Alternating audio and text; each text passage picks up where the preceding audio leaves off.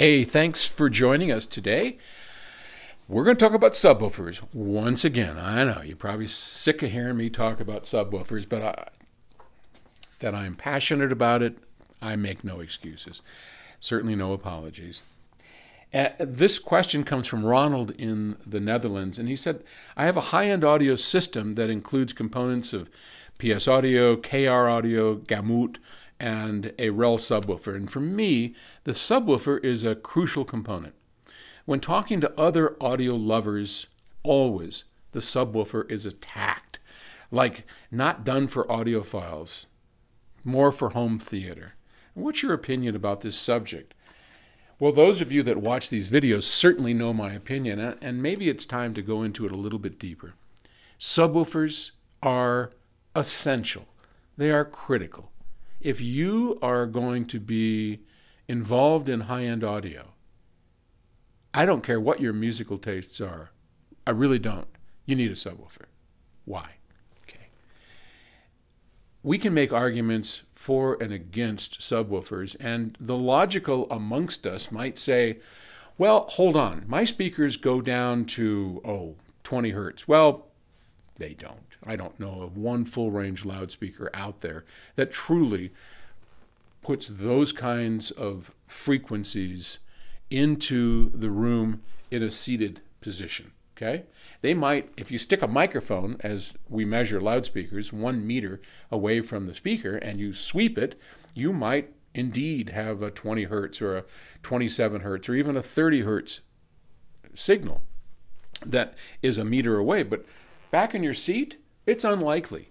And even if it did, the place that you put your subwoofers, the place you put your speakers in the room for best imaging and tonal balance is very likely not the right place to produce low-frequency bass.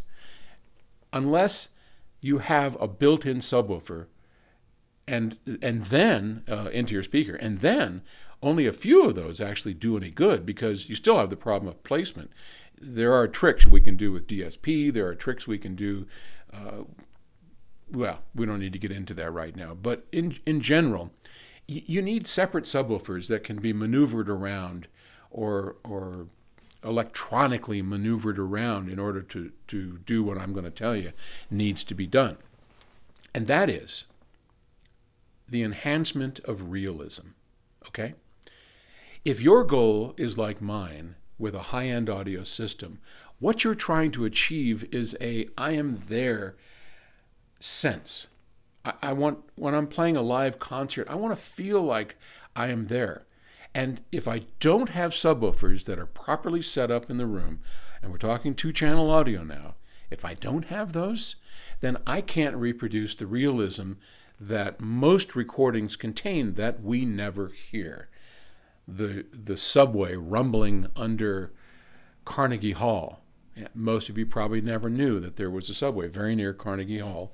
And on many, even some of the old Mercury recordings, if you have subwoofers, if you have a proper system, you can hear in the soft passages of music recorded at Carnegie Hall, you can hear the sub. Now you might say, well, why the hell do I need to hear a subwoofer?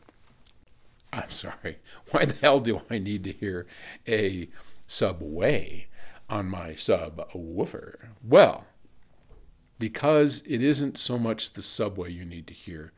It's the ambient noise that we use as human beings to tell that we really are somewhere.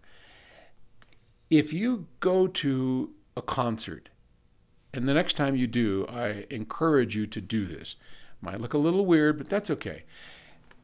As you're seated, as you're sitting down, before everything starts, close your eyes. Just close your eyes, take a deep breath, relax, and listen. Listen to the sound around you, and what you will hear are people's footsteps. You'll hear the ground shaking from people moving in and out. You'll hear musicians walking onto a wooden stage. You'll hear, if you listen closely and your ears aren't messed up, the air conditioning system. There are subsonics all around us. everywhere that we hear, but we really don't pay attention to. But they're there and in the background.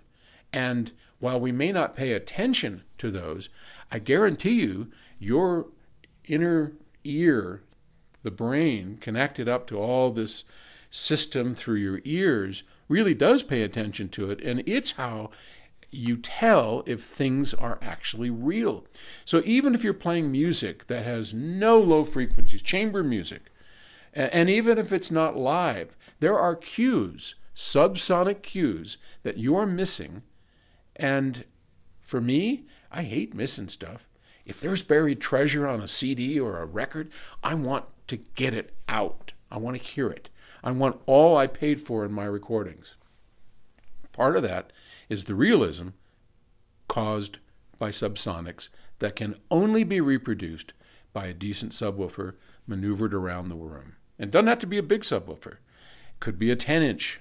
That Brels are my favorite, but there's plenty of fine subwoofers out there. Anyway, enough about subs. Thank you very much for the question, and we'll talk again later. All right, bye-bye.